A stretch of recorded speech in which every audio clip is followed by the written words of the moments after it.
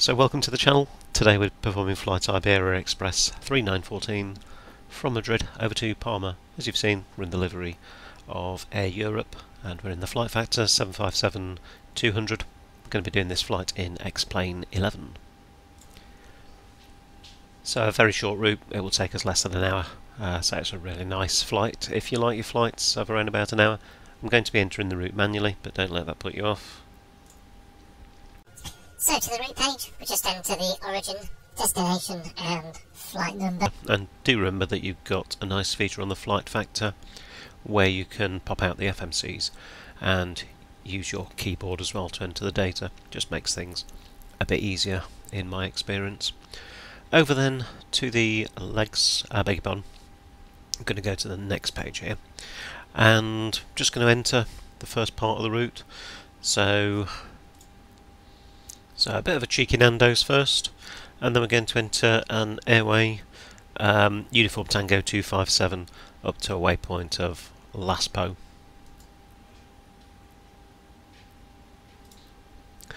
Just like that, and that's fine for what we need. We'll probably then pick up, I think it will be a Godox arrival into Palma, just depends which way the wind is at the time, but at the moment I'm expecting to land on 26 left. Activate that, execute it, and then what I tend to do in these is follow the order, but I tend to just push the init button. So we've already got the fuel loaded, 6.4 tons, that should be more than enough. Let's go ahead, just line select next to the zero fuel weight. That will populate the zero fuel weight, of course, and we'll enter reserves. I've not done anything, exciting in terms of doing this in SimBrief. I think 2 for the reserves should do it, and then cruise altitude. Well, it is a 757, so we'll probably be able to get up to a decent cruise altitude. Okay, so we'll go for 370, cost index of 30. Okay. And let me think about the cruise wind. I think it's just westerly, but it's a very sort of gentle breeze. So thinking about the direction of the flight, let's go with 300 at 15. That goes in there. Okay, let's bring up the progress page here and just confirm 310 miles to go. What we're going to do next is, before we do our takeoff data, of course, we want to do the departure and arrivals. So 14 left, we're just parked adjacent to 14 left at the moment. And a Nando to uniform departure. Execute that. There's our fuel prediction there of 2.6 on arrival. That should be okay. Let's pop back to the legs page, just make sure there's no discontinuities. So here's Nando, and next page up to Laspo. So initial alt 130 or above. We'll just go ahead and we'll dial that in on the MCP. 130, and then I've got 140 set for the heading. Okay, so we're just going to enter a flap 5 for our takeoff. Okay, so for our takeoff data, that took me a moment to do, so I've got one that I made earlier, and it will be a flap 5 departure, 49 degrees assumed temperature, centre of gravity, and there's our V speeds. I did just enter the runway wind component there on page 2 of the takeoff data reference pages. Time to think about getting on our way, so let's start the APU. And I'm going to connect that. It goes to the on position there. And do remember, switch on your APU bleed air and the isolation valve. Same as the 767, except that on the 76 you have an isolation valve either side. And a few other items up here then. We'll just go ahead and disconnect the external power. So that now just shows available. And we'll go ahead and everyone should be in their seats now. Seatbelt signs on. Refueling has of course completed.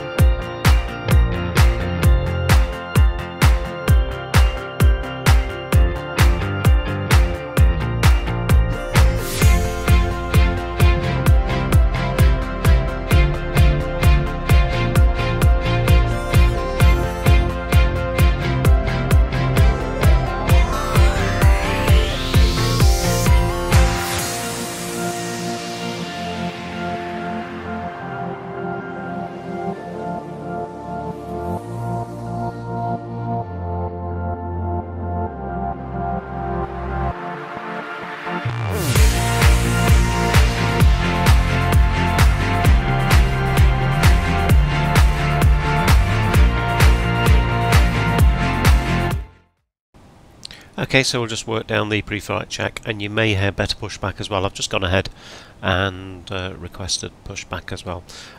Oxygen, you've got the, I normally test it by going down here, and we'll just complete the rest of the items now.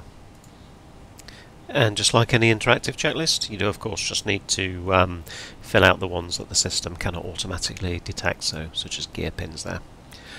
Okay, so that's our pre-flight check, and then we'll just go over and we'll go through the before start check. So fuel is of course, I'm happy with that, windows are locked, MCP set. Of course on a 7.5, flight directors on, don't arm LNAV and VNAV until you're in the air. I'll just whiz down these. So the last item is just to put on the red anti-collision light. And this will initiate my script, first officer actions of just getting us ready there. You've got the same option available here via the auto perform should you wish to use the FlightFactor one. Okay, so before taxi checklist, we'll do that of course after we've pushed back. So let's release the parking brake and we'll be on our way. And I want you just to take note as well of the pressurization and the bleed panel here. That's correctly configured now for engine start. In summary, packs are off, isolation valve open, APU bleeds on, and then the engine bleeds will be on in readiness once we start the engines. Okay, so we've started our engines. What we'll do now is we'll turn our attention to getting the overhead panel ready. So what I tend to do first, isolation valve goes off, APU bleed off, pack, left pack on, right pack on, and then I'm just going to come over here and disconnect the APU generator from there, and then we'll switch off the APU down here. Okay, so we're just looking out for our pushback operator to show us the pin there on the right hand side. There we go, and we'll switch on the taxi light.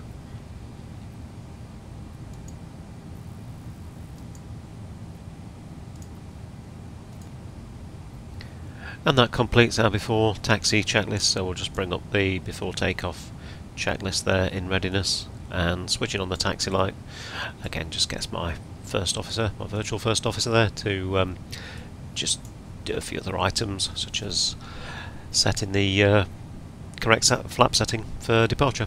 Just do a control check. Okay, so a very short taxi as well. That's another tip I would give to you as well when you go flying. If you want to quicken up your taxi time, just have a bit of an awareness of your airport. So for example here at Madrid, I avoided it for so long because of the 4 runways. But now I like flying in and out of Madrid. I just pick 1 or 2 runways that I mostly land at. Okay, so before takeoff check, I've just gone down that as well, and it's just waiting for us when we switch off the runway turn-off lights. So as we're approaching the line here, as it were, I'm just going to go ahead, move that over to the auto position, and that will again give my first officer their cue to just do the final actions such as the strobes. I think we'll leave those on for departure, I'm not sure. Yes we do, so I'm just going to click that. Notice how it goes to red, because on this occasion it does know that I'm just not doing what it expects. So let's put that down there, and we'll be on our way to Palma. Let's put on the terrain radar, and off we go. So I'm going to bring the engines up to about 1.2 EPA. I've put on the weather radar, never mind, we'll sort that out. Both stable, unlike the pilot.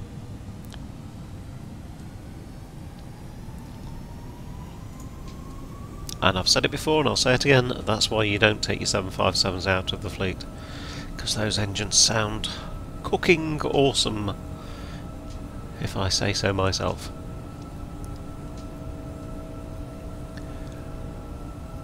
Here's 80 knots, checked. Just keep her on the centre. Wind is actually showing us coming behind us. That's a bit of an oddity, I guess, from ActiveSky. Approaching V1, ready to take the hands off the throttles and rotate. Nice and smoothly does it. And there's positive rate and the gear up. So just releasing a bit of pressure there on the yoke that I have. Watching the flight directors. So still just watching the flight directors there, taking our cue from that. There's 900 feet, 1,000. Okay, so we can go ahead and arm LNAV, and let's get to 1500 here, and we'll go and arm VNAV. So there's the mode changes: EPA, VNAV speed, LNAV, flight director. And we'll go ahead and we'll just put on the left autopilot. Should expect it now to make a left turn. Just going to go ahead and correctly put on the terrain radar this time. So speed's increasing. Let's just go ahead and select climb 2 and do flaps 1. And flaps up.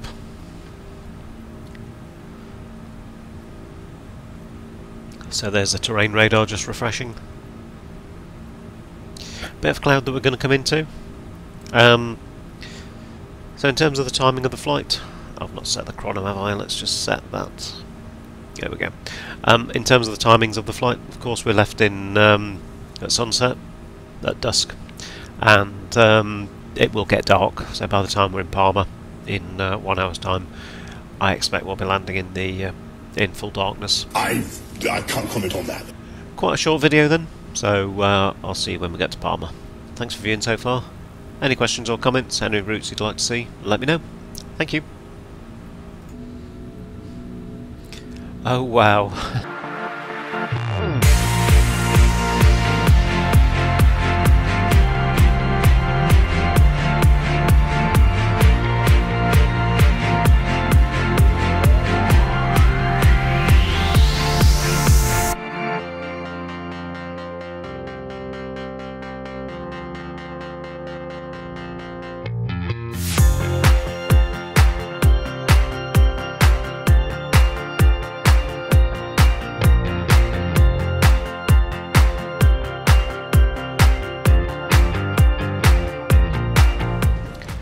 Quick update. Just going to put in our arrival. We're only 10 miles away to Laspo.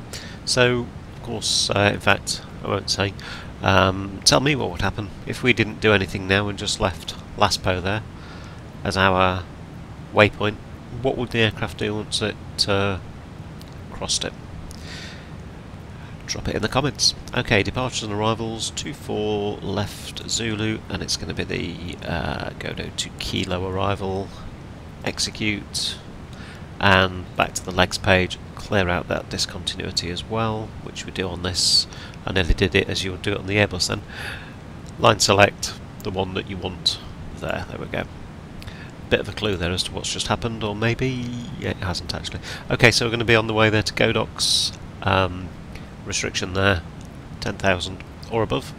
Sorry, flight level 100 or above.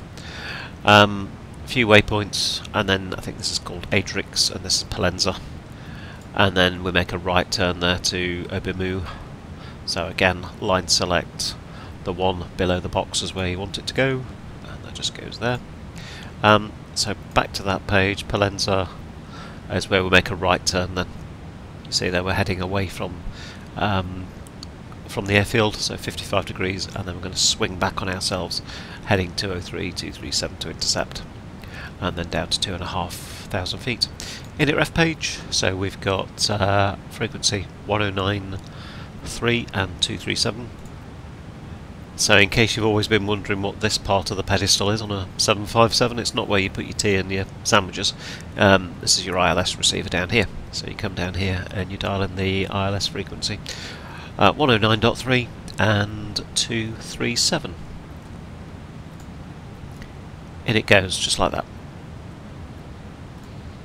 So the reason why I mentioned that is you do get some newcomers, and it's quite a natural thing to do, I guess, quite logical. If you say used to something like the 7.3, where your nav receivers are down on the pedestal, you expect to tune it in there. Okay, we need to as well select our approach speed, so we'll just go for a flap 25 at 131. Auto brakes can be 2. Nice long runway.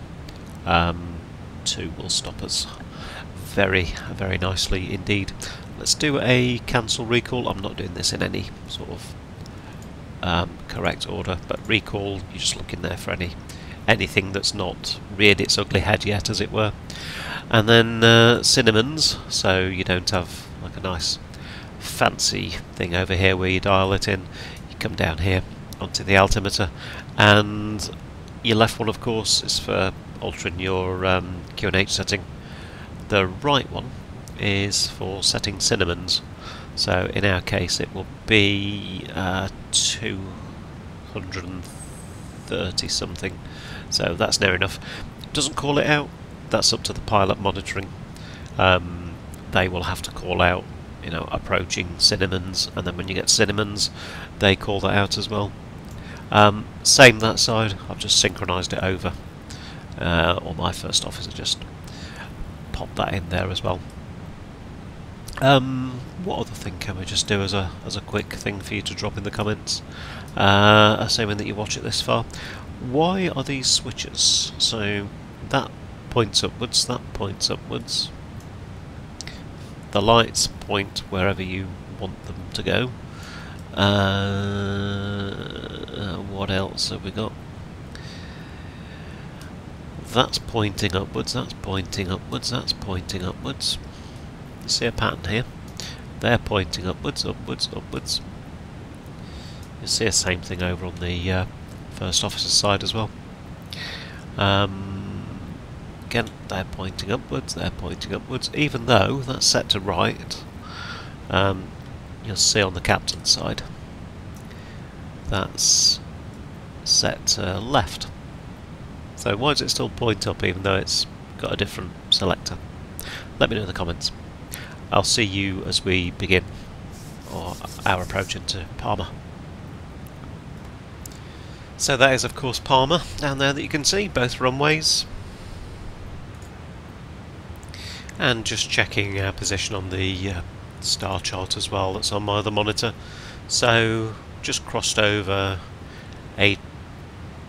Adrix, I think I'm going to pronounce it, that might not be correct, but there's some terrain around there. So we've got the terrain radar on, it's showing us 5,000 feet on my star chart, so that's agreeing with that. Okay, so we'll make our way to Palenza, and then we'll make that right turn that we were discussing. It does look like, just looking on there, I don't know if that's some kind of last minute sharp turn, but if so, we'll just smooth that out a bit if it looks a bit too sharp. So 10,000 set, and the local QNH as well, I'm not sure if we've mentioned that, that's 1018. Very nice view indeed, so you can see the route that we've taken in there from the west, just coming over the north of the island here.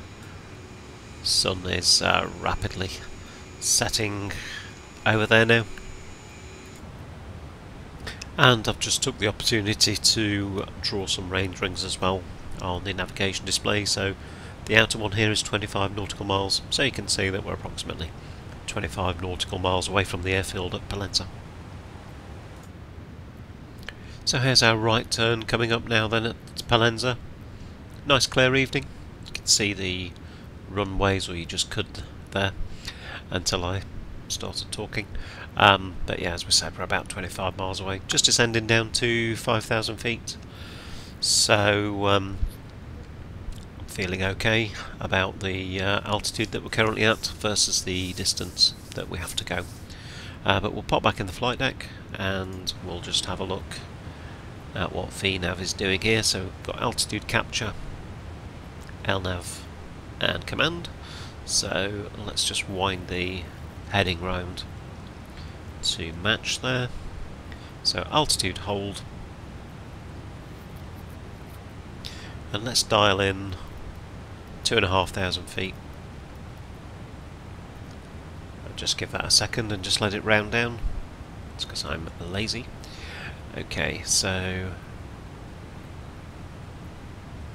alt hold, LNAV, and we need to be down at 2,500 feet in 16 nautical miles. So what we'll do, just another sort of use here of vertical speed. We'll just dial that in. Probably just go something like 800 feet per minute descent, and then we're going to look for the green banana, as we sometimes call it, and once it settles there at Abamu, that will be where we level off. Okay, so that's about right, and obviously we're now responsible for the speed as well. So let's just have a look at what the speed would be at Abamu. That would be 170 knots anyway, so we probably just want to increase our rate of descent. So probably we're just going to go back into VNav then and let that do it now. So you can see that it's increased the rate of descent. VNav path is the active mode, but yeah, so we're going to go down to 2,500 feet by here, but presumably it wants to do it in that way in order to decelerate down to 170. So it's actually at the moment just gone all the way to 250 knots and then just a bit more. Let's zoom in on the range.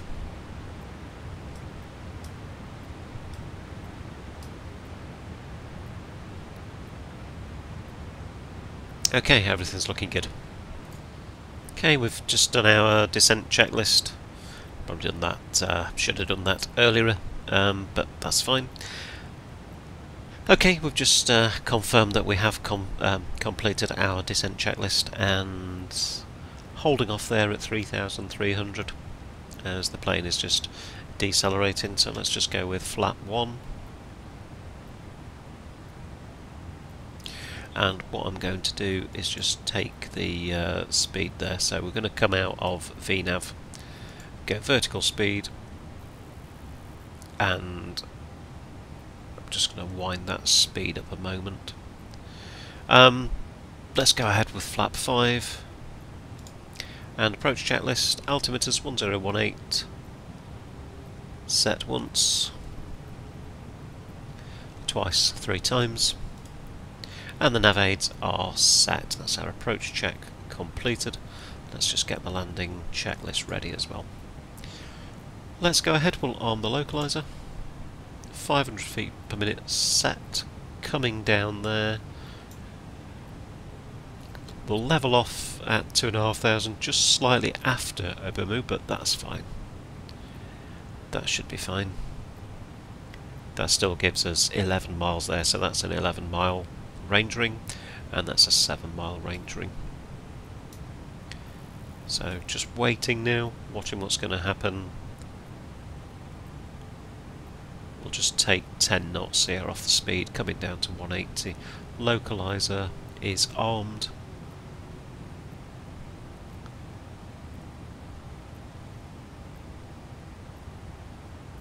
There we go, we've got localizer active. I was just getting ready there to spin the heading bug round.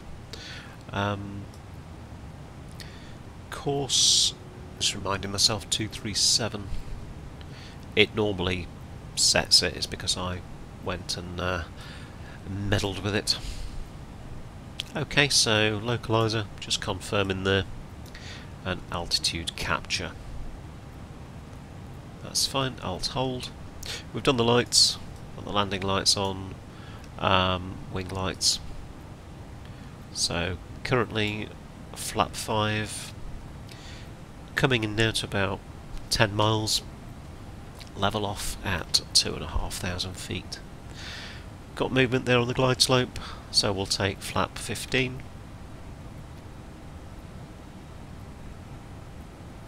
Just seeing a little bit of ballooning going on there, that's what you'd expect, as it just settles back down and the engines just increase. Probably just should have wound down the speed bug to match. Let's go ahead, we'll arm the approach. Just going to let it settle on the approach. There we go, glide slope, and we're going to go gear down.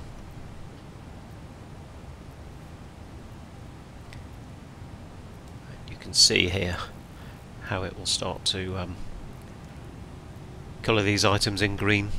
With the cabin, I'll need to do that and say it's secure. Speed brakes armed, my first officer's just done that. Landing gears down, flaps are set. Let's just move that. Let's put it fully out the way. 2,000 feet to go, we've got flap 15, let's go, speed check. Come down now to 160 knots and let's go with flap 20. Approach speed, remind ourselves 130 I think we said, so that's fine. If you're thinking that's a bit slow, you perhaps never flown the 7.5. It's a great aircraft to fly, and but it does have some very, very low approach speeds. That's not uncommon. Okay, flap 25 now. We'll just twiddle the speed back down. That's fine. I'm going to take the throttles.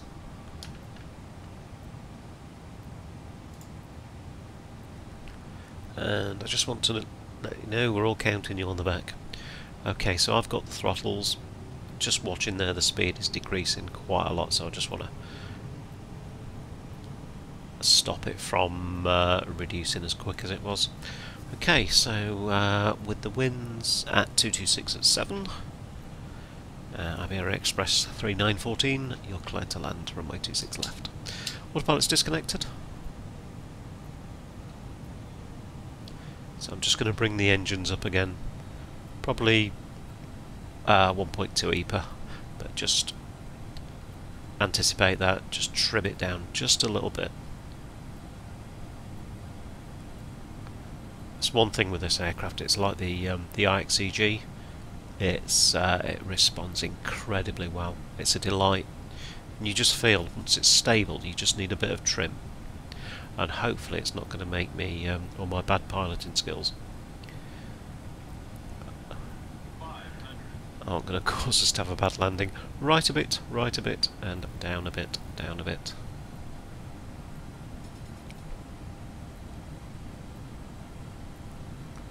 Two reds, two white.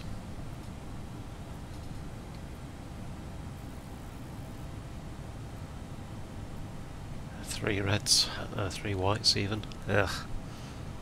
That will just sink us down a bit there. So reducing the speed, starting to reduce on the throttles. Probably just touch down a bit later than we'd like. 40, 30, 20, 10. Now do remember, we are landing on a runway, not in a field.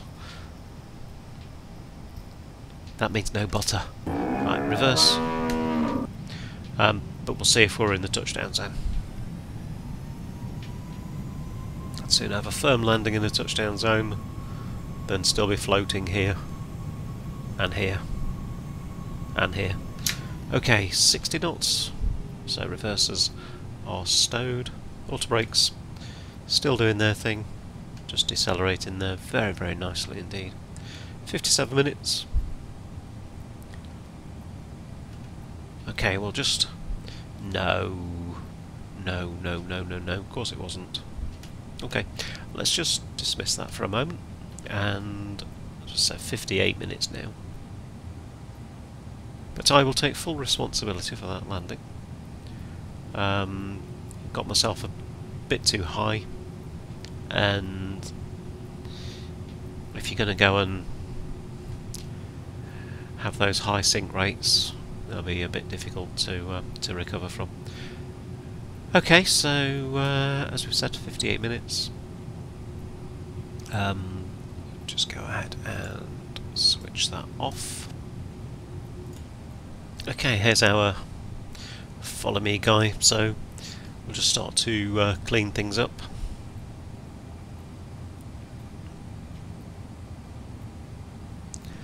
I think we're going to South 56, so I don't think that's too far from here.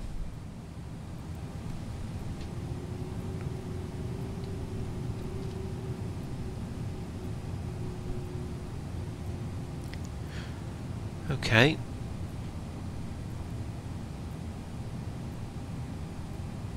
There we go.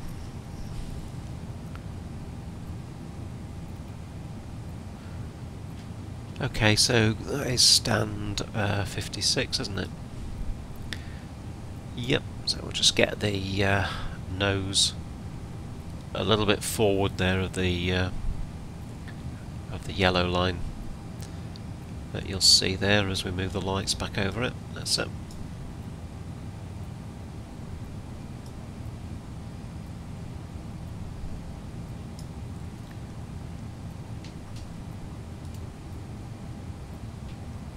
And just a bit more power.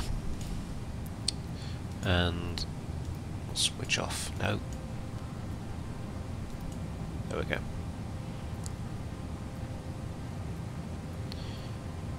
You can see the marshal there on just ahead of us, so don't particularly want to blind him there with the lights.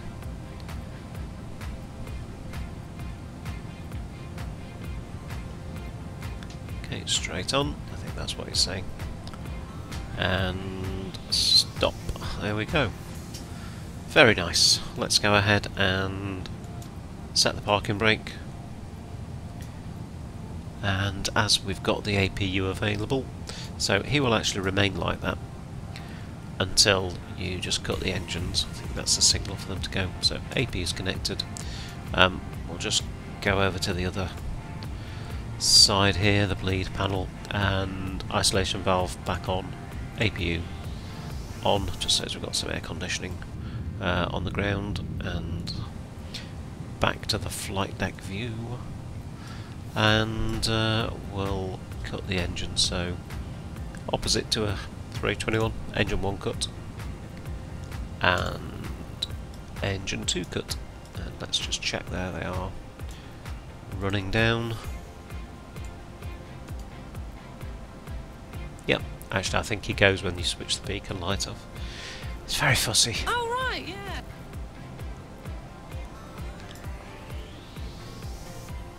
There he goes. Okay, and let's just have a quick look then at the stable approach detailed report. So, not surprisingly, we were just a bit high over the threshold crossing height. Touchdown. Ouch.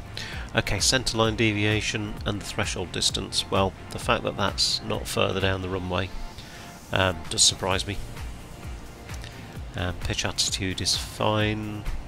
Yeah, okay. So apart from that, and like I say, no surprise because we have the massive glide slope deviation there.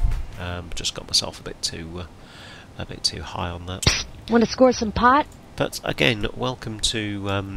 Oh, we just need to switch off the first officer's chrono. So 1 hour 12 gate to gate. But again, welcome to Palma.